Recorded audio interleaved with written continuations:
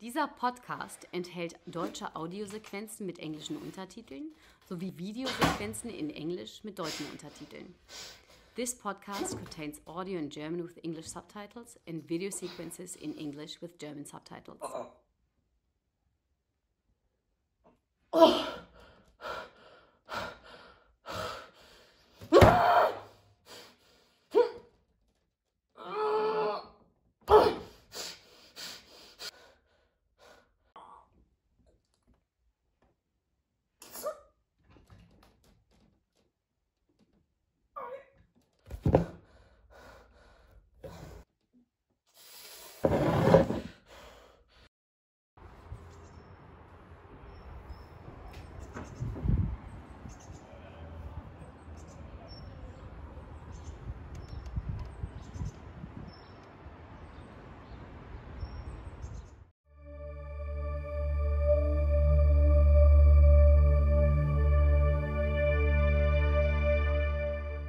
Soll ich jetzt?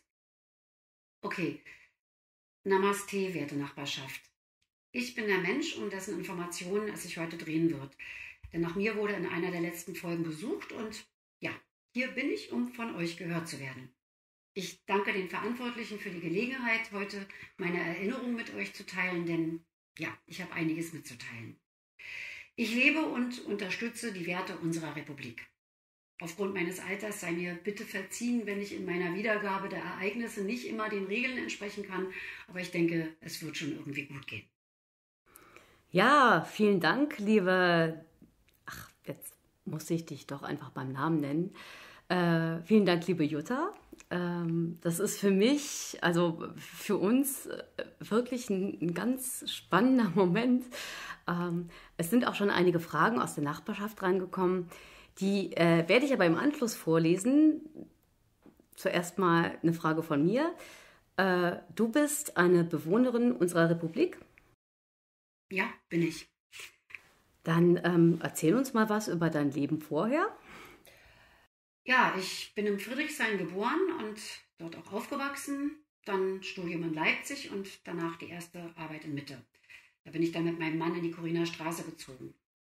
Als dann eine Wohnung an der Roten Platte frei wurde, haben wir uns da eingenistet. Ich bin dann so 2006 nach meiner Scheidung raus und nach Steglitz gezogen. Aber als es dann mit der Umverteilung losging, wann war das nochmal? 2026. Ah ja, stimmt, danke.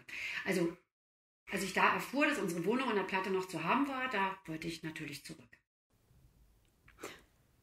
Du hast dich also aus reiner Überzeugung für die Rückkehr zu uns entschieden? Genau.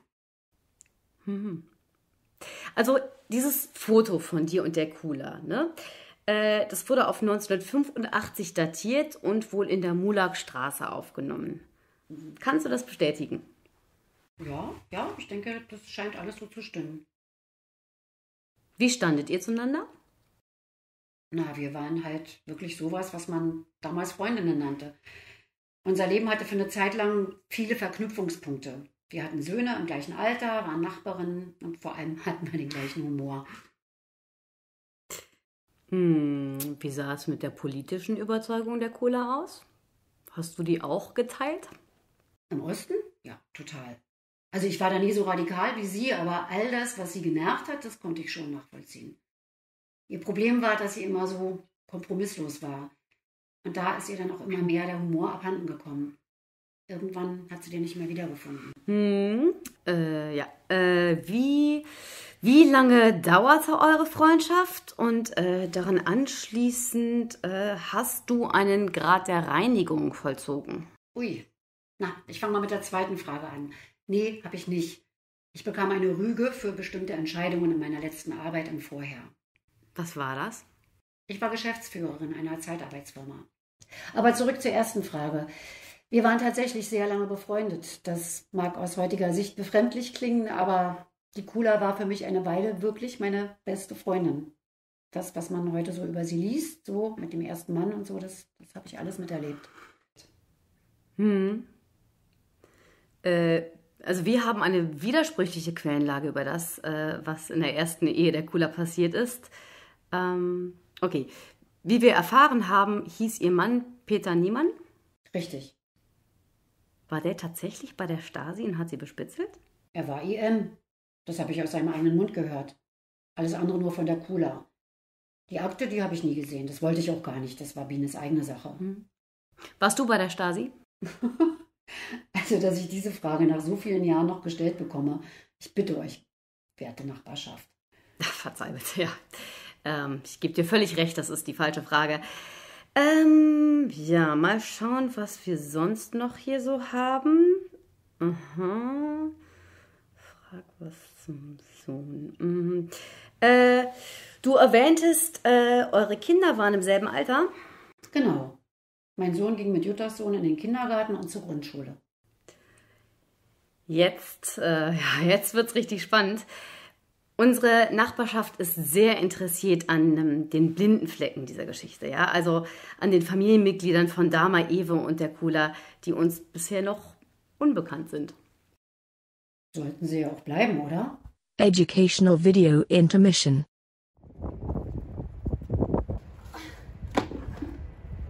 Ja? Oh! Since the beginning of its existence, the Nabla caused people to do very bad things.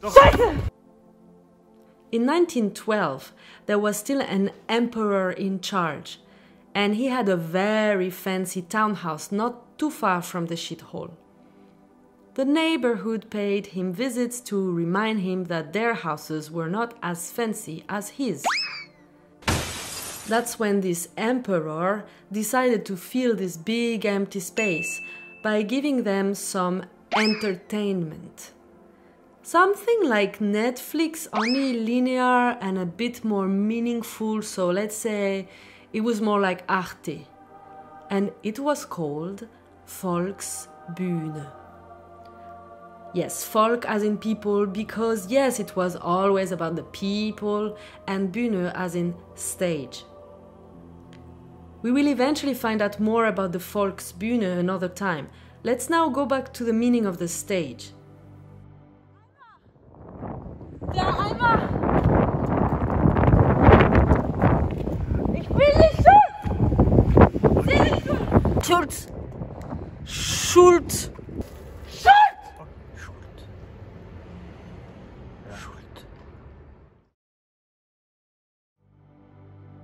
We now know that it was the concept of that stage that caused the tragedy of the before.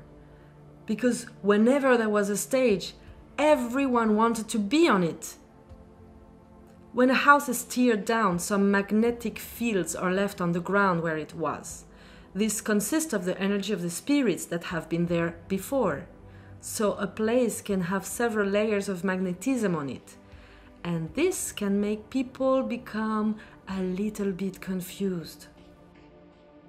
The Nabla were the definition of a stage that had too much magnetism on it. And another problem lied already in its misconception, because rather than having a back and a front, there were 3 different sides to it. And there were always some people that were attracted by one specific side and some people by the other sides, resulting in everyone thinking their side would be the stage and the others should be listening. And nobody wanted to listen to the others. And when they were thinking of them as we, they actually thought more about them versus us versus the others. What a mess. So basically, nobody understood what was on the schedule and which role they had to play. And that resulted in people doing a lot of shady things that would affect our entire neighborhood. Natürlich bezieht sich unser Interesse einzig und allein auf die Informationen, die uns dabei helfen, das große Ganze zu verstehen. Aber du willst jetzt von mir wissen, wie der Alex so war, richtig? Ja, das liegt im Interesse der Nachbarschaft. Okay, ich erzähle dann aber auch schon mit Zuschreibungen und so weiter, ja? Das kriege ich sonst nicht hin. Ja, klar. Sicher? Mhm. Ja, doch. Okay, in Ordnung. Ich musste tatsächlich in der Vorbereitung auf das Gespräch hier ein bisschen nachdenken und mich erinnern. Das ist ja auch alles schon reichlich lange her und ich bin auch nicht mehr, kann man sich ja denken, bin halt alt. Ja, also wir waren schon viel zusammen, die Biene und ich. So ab 1991, als unsere Jungs in die gleiche Klasse kamen und wir uns gemeinsam darüber aufregten, dass die größte Stasi-Troller die Klassenleitung übernahm. Aber meistens drehte sich irgendwie immer alles um Bienes Pläne bei den Grünen und so. Und natürlich um Dharma und dann irgendwann auch um die Scheidung von Peter. Ja, und Alex, der war halt so dabei. Der ist mit dem ganzen Tumult um sich herum irgendwie groß geworden. Der hat auch nie was von alleine gesagt, ja.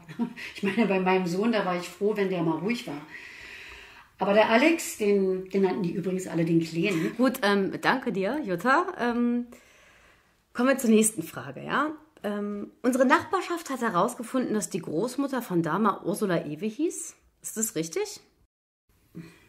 Ja, ist richtig. Kanntest du Ursula Ewe? Nee, nicht persönlich. Sondern? Aus Erzählungen von der Kula und ich glaube manchmal auch von Alex. Das heißt, Dharma und ihr Bruder wussten über die Existenz ihrer Großmutter Ursula Ewe Bescheid? Ja, nicht nur das, die kannten sich auch. Wie jetzt? Die war doch im Westen. Irgendwann konnte sie aber auch wieder rüber. Konnte sie? Ja, na klar. Als Republikflüchtling über die Mauer? Ja. Das ist ja wirklich interessant. Also, ich kann jetzt wirklich nur das sagen, an was ich mich erinnere und wie diese Erinnerung ich jetzt hier so für mich wiedergeben kann. Das ist dann eben von mir, gefärbt. Das ist gar kein Problem, werte Jutta. Bildungsvideo. Here is a short list of chronological events that proved how the magnetism confused the people at our living space over the years. In 1919, the different teams were 1. The Monarchs, 2. The Commies, and 3. The Corps. They had a battle for several weeks, and on one day there was some mysterious thing that got smashed right into some neighbors standing on the Nabla. Even when everyone assumed it were people from Team 2 that got hit, it were in fact mostly innocent women and children that were having a walk on that Saturday afternoon. Nobody ever found out where this thing came from, but everyone knew it was the force of Nabla that had caused the crash. In 1929, one team decided to have a street fight with the others by just randomly shooting into Koblankstraße. Again, it were mostly innocent neighbors that were affected. Then, in 1931, the third team were aligning briefly with the second team, which made the first team very angry, shooting first, then shooting back, and in the end we had a dead body count of 4. A lot of neighbors, just randomly being on the streets, got hit in a mass panic. In 1933, the third team started their Third Reich and became the mainstream. They extended the stage by getting rid of the meadow so that their coolest peers could present their fashion on an extended runway. However, the stage was rebranded in 1945. Out of a sudden, the second team were the good ones, trying to keep things low-key for a long time.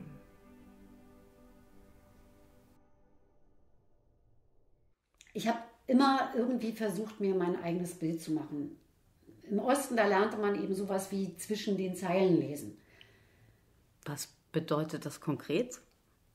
Weißt du, das bedeutete, nicht immer alles zu glauben. In Bezug auf was? Natürlich in Bezug auf die Kula. Um die geht's doch, oder nicht? Ja, selbstverständlich. Ja, es geht hier einzig und allein um die Kula. Ja, und zwar als Mutter von Dharma Ewe. 2 Menschen, die für die Erinnerung an unseren Wohnraum von Interesse sind. Und wenn auch nur, um darzulegen, warum es bei uns mit der Zwischenmenschlichkeit gescheitert ist. Und deshalb genießen wir nun die süßen Freuden der Isolation. Ja, genau. Manchmal sitze ich mit einem leckeren Likörchen auf meinem Fenstersims und schaue in die Richtung, wo früher das Babylon war. Und dann. Ach, wer die Nachbarschaft. Irgendwas sagt mir, dass wir nun hier eine wichtige Lektion über die Verklärung von Erinnerungen hören werden. Was dürfen wir nicht glauben in Bezug auf die Kula? Okay. Die Kula, die hat immer versucht, sich als Weise darzustellen, die vom System, also ich spreche jetzt vom Osten, doppelt und dreifach bestraft wurde. Aber das Schlimmste war für sie, und das kann sicherlich jeder nachvollziehen, dass ihre Mutter sie im Stich gelassen hatte. So wird es auch in den kollektiven Erinnerungen beschrieben, das ist richtig. Also in ihrem Drang zum Ausleben der eigenen Freiheit, da sehen wir die Gründe für das spätere Verhalten der Kula. Ja? In gewisser Hinsicht ist da ja schon die Saat gelegt worden. Genau das war der Urschleim, aus dem alles Schlechte, was wir Menschen getan haben, hervorgegangen ist. Und Auslöser war das Verlassenwerden. Durch die vor uns kamen und eigentlich für uns da sein sollten. Und das ist heute die einzig akzeptierte Form der Bewertung von Menschen aufgrund ihrer sexuellen Merkmale. Angeblich ging es ja immer um die Väter, aber in Wirklichkeit, ja, und das wurde nur viel zu lange negiert, da ging es meist um die Mütter. Und alle Handlungen, für die sich der Mensch verantworten muss, ja, die waren immer auf die Mütter zurückzuführen. Und das Verlassenwerden durch die eigene Mutter, das war die größte Kränkung, unter der Mensch im letzten Zeitalter litt.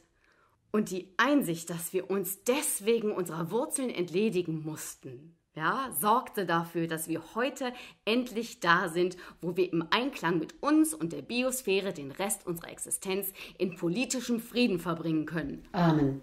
Entschuldigung, ist mir gerade so rausgerutscht, Entschuldigung. Soll ich jetzt noch was zur Usch sagen oder sind wir fertig?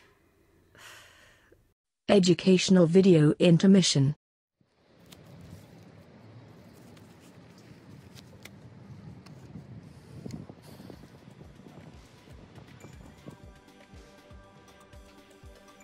Finally, just before the millennium, all the different teams were absorbed by something that today we know as the hipster. At some point, everyone in the Nabla looked the same. It could have looked like a solution to end all things of disagreements, but it really wasn't. Because they still had the different corners, and even when people looked the same, even had the same profession, they were still absorbed by that stage that made them think it's their stage, and also by the corners that were putting them on the extreme. Vorher bei der Kundgebung und Absatz 4. Die Leute provozieren. Artikel 20. Absatz 4.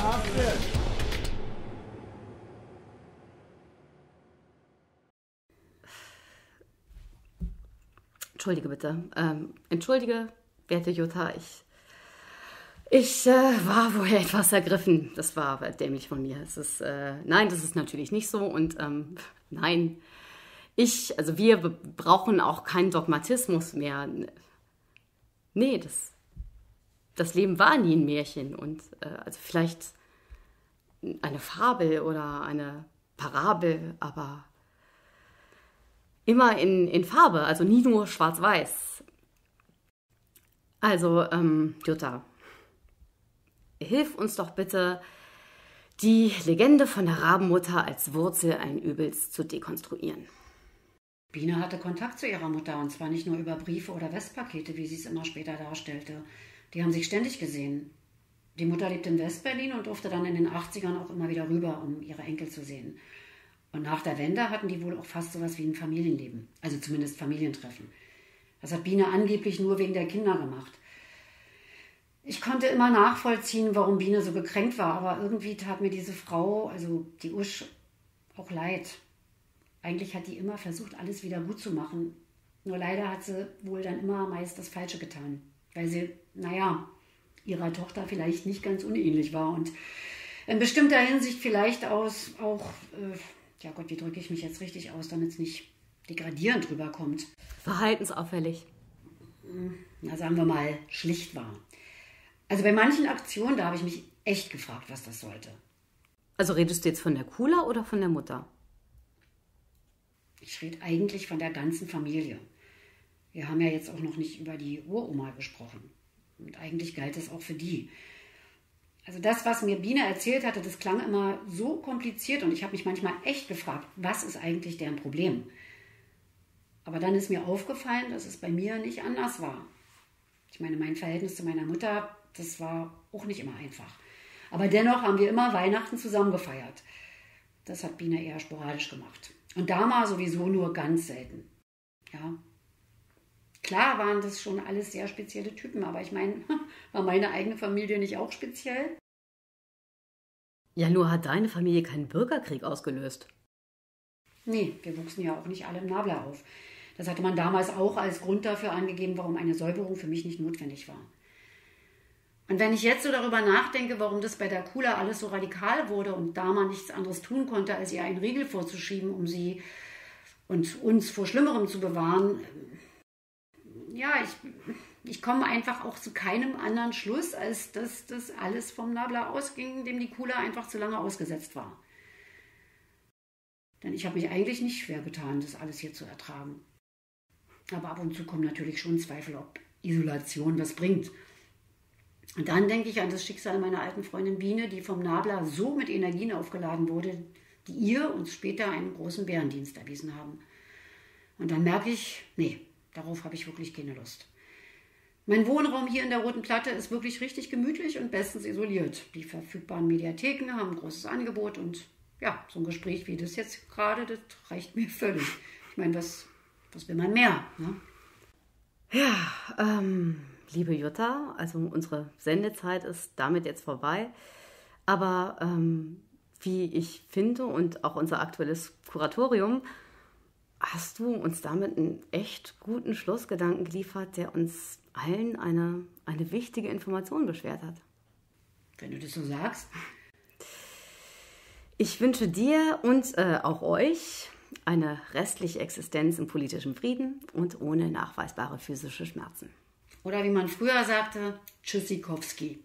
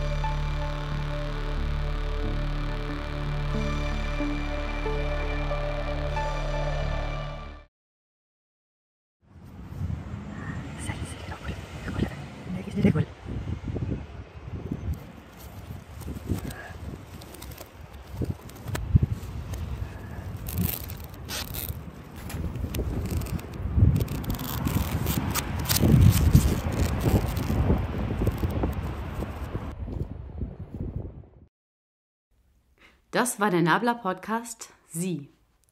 Jutta, Esther Esche, SiddhiDS, Florentine Schara. E-Mail Jan 87, Pauline Payen. Text und Regie Philipp Urrutia. Dramaturgie Lena Schultze Frenking. Musik Romain Frequency. Chat-Animation Stéphane Mashyno. Eine Produktion von OFW, Ohne festen Wohnsitz. Alle Informationen zum Nabla auf nabla.fandom.com/de. All information about Nabla in English